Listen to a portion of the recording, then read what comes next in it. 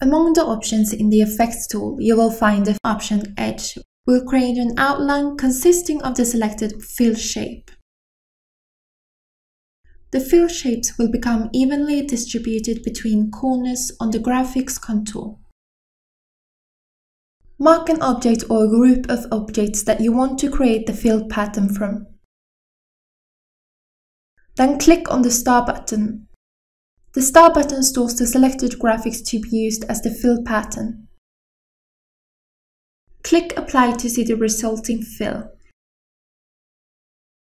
With minimum and maximum distance, you can set how close the fill objects can be to each other and the longest distance one pattern object can be from another.